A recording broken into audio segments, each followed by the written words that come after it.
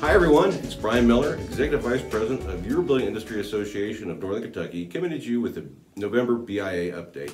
First off, we're very excited to announce that we have raised over $20,000 in PAC funds this year.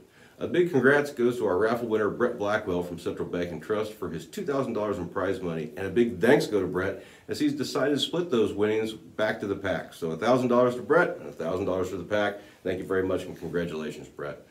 A little quick update about the Enzweiler Building Institute. Dr. Vicki Burling, our Director of Professional Development, will host 2 online information meetings for the Institute here soon.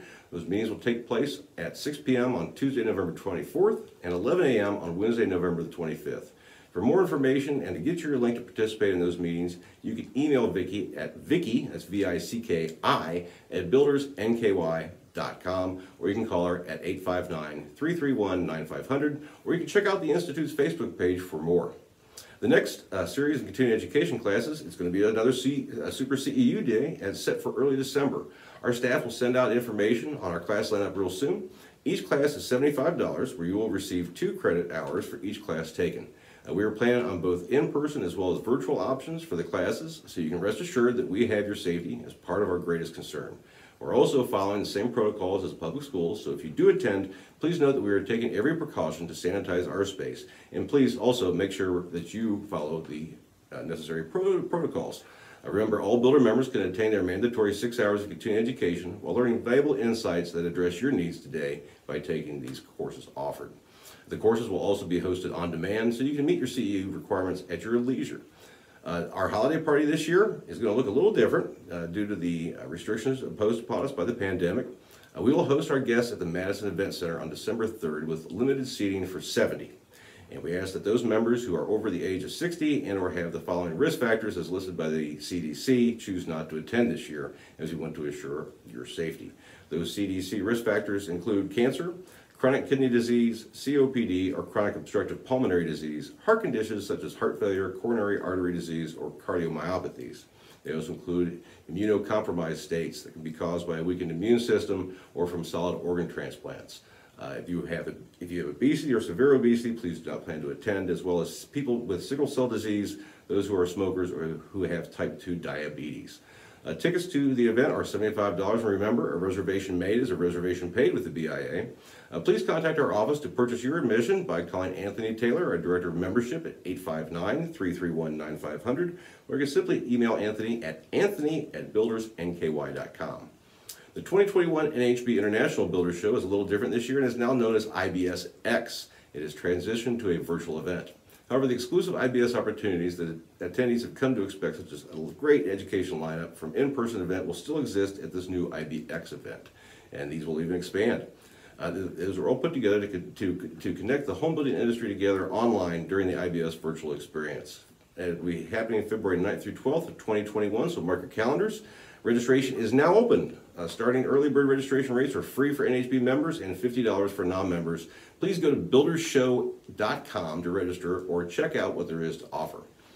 A real quick shout out to those celebrating our membership milestones right now. Celebrating 1 year of association membership here at the BIA, Core 5 Industrial Partners, and also another year of association membership, Coronado Stone. Celebrating 10 years of association membership, Lindsay Construction, as well as Raisbeck Stoneworks. And a big 15 years of association membership goes out to Rob Hughes Masonry. We skip on to a great 40 years of association membership. That goes to Fisher Homes. And the grand poobah of them all this month, 45 years of association membership, Cobbage Construction. Thank you, Cobbage Construction, for all of your years of association membership, and thank you personally for all of your work in our advocacy services, especially on our Land Development Council.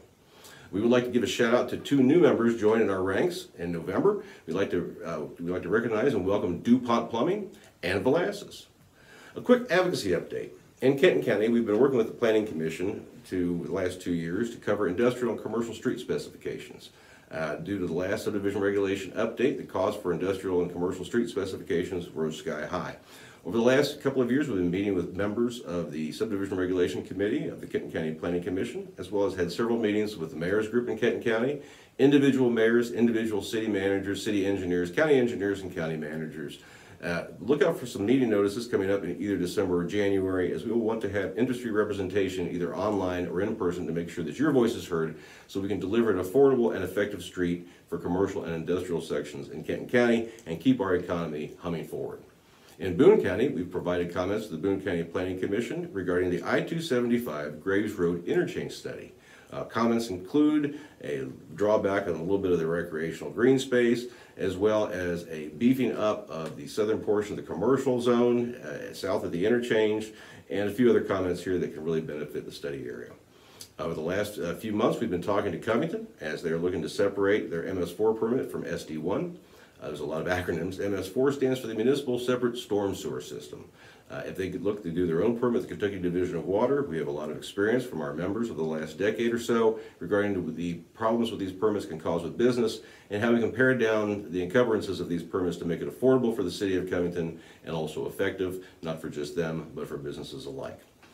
Be sure to check out all of our LinkedIn accounts, our Twitter account for all of the information, our latest news. Follow us on Facebook to see what events are coming up. And remember, not just like what we post, but share what we post. You need to help spread the gospel of what we do here at the BIA. And also subscribe to our YouTube channel to see future BIA update videos just like this one as soon as they go live. Have a healthy, safe, and wonderful November. Have an outstanding Thanksgiving. And we look forward to seeing all of you all real soon. Bye-bye.